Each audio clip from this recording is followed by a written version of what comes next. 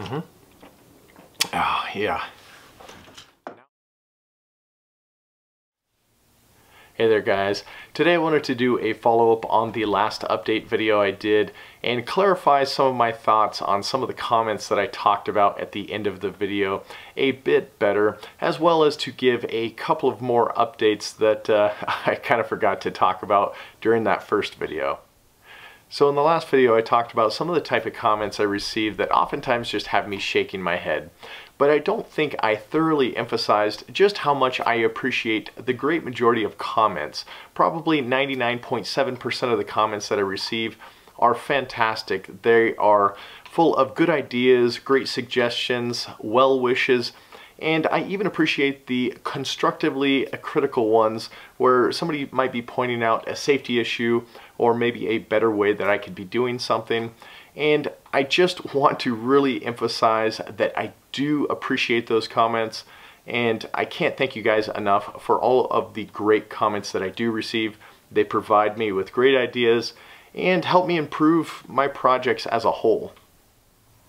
Now the comments I was referring to probably total 0.1% of all of the comments, but they are the type of comments where people are obviously displeased with me using colorful language in all caps to describe the things I'm not doing right, or my intelligence, or various other things. Also my grammar or my use of certain terminologies improperly, like pilot holes versus pre-drilling holes, and who versus whom, and various things like that.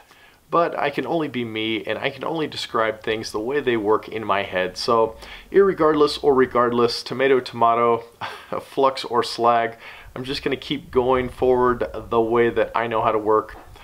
And that's the way things are going to be. I also talked a bit about commenters asking questions that I thought I addressed several times within a video, and I kind of felt like they had never watched the video in the first place. But then I started thinking about it, and I was thinking, well, I hope I'm not alienating people to where they're afraid to ask a question. So if you have a question, just go ahead and ask it. Those were really my thoughts based on a couple of videos where it just seemingly happened a lot, and people were describing me with adverbs like stupid and things like that, or why didn't you show this, you idiot. So that was probably more of my frustrations coming out in that comment. And then I talked about the you should comments where people are offering their very direct or pointed advice on pretty much everything I should do differently with my life without really knowing the context of my capabilities and my finances and different things like that. If I followed every one of those you should comments, then I would be bankrupt to the tune of a couple $1 million. So anyway, that was another one of those kind of just frustrated with things that I just kind of was getting off my chest.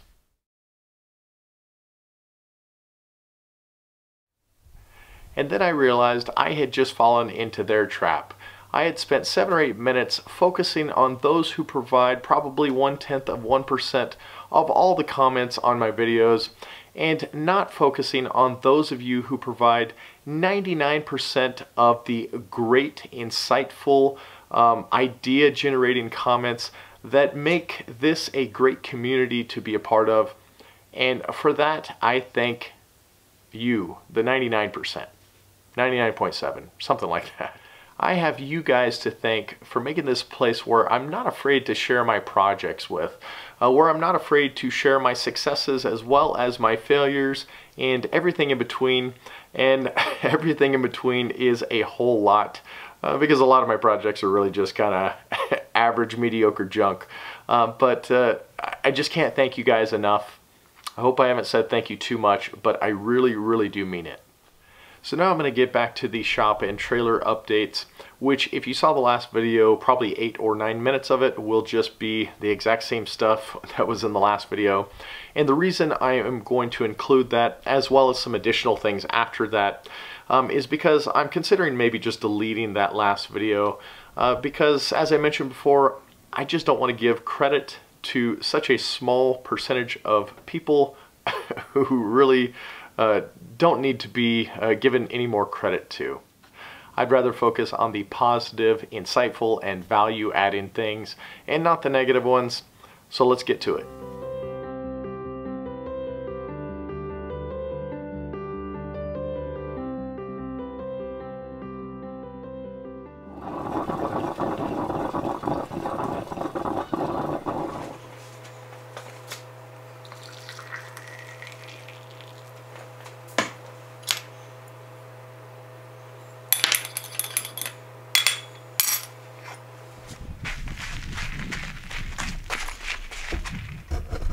Okay, first up, the travel trailer.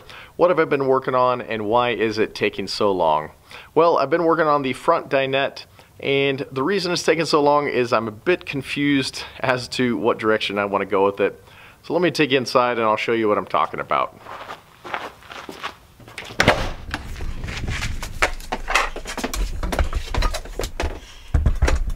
I think that's about as good as it's going to look. So let me talk about the dinette now, or what I have as the beginnings of a dinette. I started out with a couple of boxes that have removable inserts so that I can store stuff inside them by taking off the cushions. And I built these boxes to fit these little folding cushions that I got off of Amazon. They both fold out completely to make beds. My thought was that one would fold out to make a bed here, and then if we ever had any company or my daughter had a friend, we could have a separate bed fold out. And they are actually reasonably comfortable, but my one thought or conundrum is that they take quite a bit of space here in the back, which pushes me kind of towards the front. So I don't know if I want to continue with these. I kind of wish that it was thinner back here so that I could sit further back and have a little more space from where the table will eventually go right here. I have a sliding mechanism right here that will slide a tabletop up and down, and theoretically that tabletop will slide right here. I'll take one of these cushions off and then fold the other out to make a bed, but it's just, as I said, not quite super space efficient, and I don't know if I want to continue on with this or if I want to maybe make this into a couch into my daughter's playhouse and then start with some custom made cushions. So that's kind of what I've been thinking about and why this section is taking so long.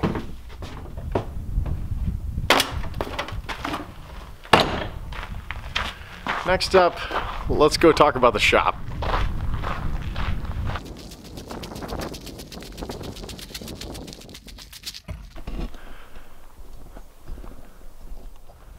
Alright, this shop, the taker of so much of my time over the past year and a half, is going to be taking up more of my time in the future. This is going to be the first major hail repair project that I work on, and really is the reason that the trailer has kind of slowed down the progress even more so than it had been slowed down. And that is because of the leak that developed inside the shop when the original roofing was damaged. So I kind of put that as a first priority. So I've taken off all that roofing over the main shop, and I did find out what the leak was derived from, and it was when I put the boards on the inside of the shop to mount the ceiling material to. I had used sheet metal screws in various areas, and a couple of them I had repositioned, and I never sealed up those holes, so there were some open holes on the original shipping container roof, which obviously when water had gotten in there from the original roofing failing, it had worked its way down into what otherwise was a waterproof container and then leaked through those holes.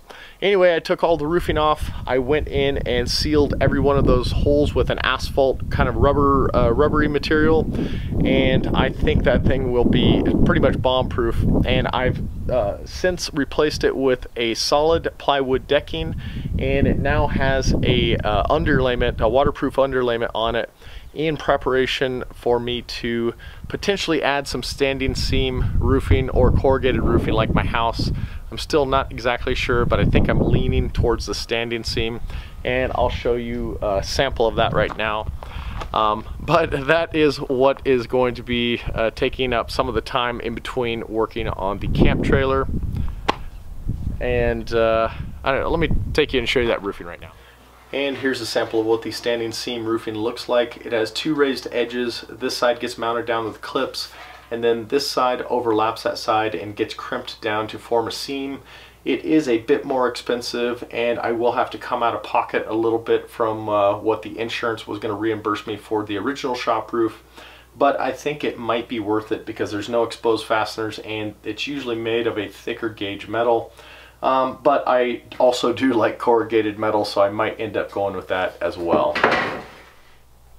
And I almost forgot to mention a couple other things with the shop. One is that I will also be replacing the ceiling. from where that leak was. This is what the damaged ceiling panels look like. That's like a painted MDF material, and it's all warped, and I've just really never been happy with it. So my plan is to eventually replace it with corrugated vinyl or corrugated metal or something. I've already started taking them down there. I think it'll look a lot nicer. And then on the outside,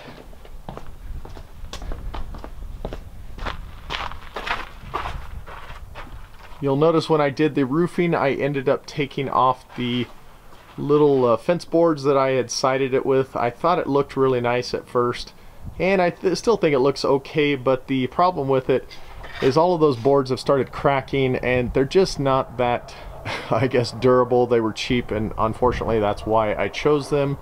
So eventually I will probably try to pick a better material, but anyway, all of that will get sided out, and then with another waterproof underlayment, and then I'll find something else to do those in. And one more change that may be coming to the shop due to the roofing situation is the fact that I'm considering replacing these wooden columns underneath the shop awning for steel columns and a steel upper cross beam, whatever you want to call it, so that I can remove that middle column. If you remember, when I originally made this shop, I made these columns and this beam out of an old mining pallet, a huge ginormous mining pallet that ships big parts and pieces of machinery to the mines near me. And these columns are actually 6x6 oak timbers, but they have cracks in them, and I've always been a little bit disappointed of having that middle post when I've walked around and moving my my workbench and stuff like that. And even so, in the eventual process of removing this roofing, I figured this awning is going to be almost at its lightest weight that it will ever be. So I was thinking, if I made a couple of braces, I might be able to hold the awning up, weld up a steel frame, and put it into place before I add the new roofing. So I'm kind of looking at it as an opportunity to maybe do something that I wanted to do, but probably would not have done had this hail thing not happened. Now let's get to the giveaway.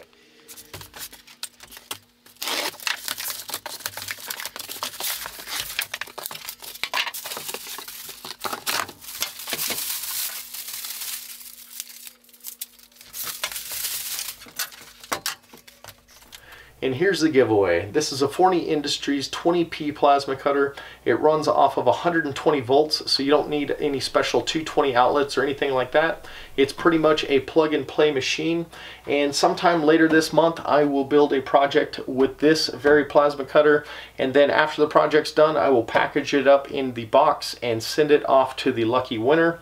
You'll have to do a few things like subscribe to Forney as well as myself, comment down below.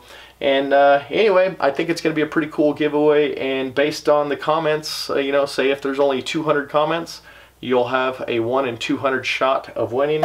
So I think it's a pretty good opportunity to get a pretty awesome little machine. And if you're wondering what I'm going to make with that plasma cutter, this is what I'm planning on using. This is 4" by 6" steel tubing. And this is actually one of the inspirations for when I started thinking about replacing my shop columns. So I might end up getting some more of this stuff to do that with, because it seems pretty stout. I got this at Industrial Metal Supply in their scrapyard for a pretty darn good price. You might have seen it in the last video. This is the truck I'm driving right now. This is not a new truck. It's just the rental that I got while my other truck is in the shop from the hail repair damage. And also in the last video, you might have seen this ginormous roll-off dumpster. I figured I'd spend a little bit extra money because I was going to have to throw away a lot of the roofing and other things that got damaged. And I'm also going to use it as an opportunity to clean up some of the junk that I've been hoarding. I have a little junk pile back there that I've never really shown anybody, but it's various things that I have collected off of Craigslist and what I consider dirt merchantry or opportunity things, some of which I have used and some of which that I have just collected. So a lot of that will end up going in the dumpster. in the last video I didn't really mention it, but the hail repair on the trailer will probably happen later this month. I've been debating on whether I should strip the panels off or just simply add new panels on. And after a bit of research with the VHB tape that I've used, I feel like the bond is pretty strong and these panels are light enough. So my current plans are just to take off this molding, and I'm essentially going to layer new panels over this. It'll be taped with the same tape, and then I will reseal all of the corners as well as put new panels on the top. And then I'm planning on putting one sacrificial panel over here with not too much tape, but on the curb section. So if I ever get damage again or something on the road flies up and hits it, I should be able to take that panel off and replace it with another one pretty easily. So I can, I don't know, it'll kind of be a rock guard or something like that. And then the next thing on this is I'm going to be welding these brackets on. I'm going to have to raise this box up, and this will be part of the weight distribution hitch setup that I'm going to be adding onto this. And then I will be adding a bulldog style coupler hitch thingy, whatever it's called. For the greenhouse repairs, that should be pretty simple. It'll just involve me taking off the old panels and reinstalling new panels. And I'll probably just use the old panels as templates so that I can get all of the correct angles much easier. And then I might have to reinstall some new flashing, as on the other side the corner or roof edge flashing is pretty dented up.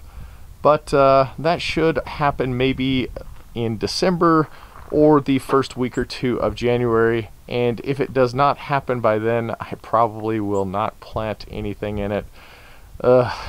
Which is a bummer, but you know, it is what it is. Okay, what is next? I think that I'll just talk real quick about the chicken coop. That is down there, and that will probably be the last of the structures getting repaired, because let's be honest, the chickens are pretty resourceful. They don't complain. And I think they're still reasonably well housed in that coop. So I think they can wait a little bit longer, but I will make sure to reward them with scraps from the kitchen table every night. The playhouse was another thing that is damaged, but that has a solid decking and an underlayment underneath the roofing and has no leaks. So that will be getting done much later, there it is, than the shop. So it'll probably be the shop, the trailer, the greenhouse, and then I don't know. And one more thing about the playhouse is that I will also probably be replacing this siding. I don't know if I mentioned it before, but I used the same fence boards that I used for the shop, the little upper section of the shop. And as I mentioned before, I'm just not super happy with those. And a couple of you mentioned the composite decking boards, so I might actually consider that. So it's probably between that and some sort of corrugated metal or something like that. But I just want to make sure that when I install it, it is pretty much leave it alone for the next 20 years kind of thing. Okay, so that's pretty much it. I hope that somewhat clarified my thoughts on those comments from the last video, as well as added maybe a little bit more of the updates about things I'm planning on doing. As always, I appreciate you guys watching. I can't thank you enough for being a part of my life, although it's via the internet through comments or whatever. But like I said, 99.7% of you guys adds a whole lot to my life. And I don't take things for granted, especially all of the blessings in my life, most notably my wife and my daughter, and my faith. So I am thankful for all of those things, as well as for you. And check me out on Instagram. Thumbs up if you like this. And I think I'm going to see you on the next video, which should be the plasma cutter giveaway.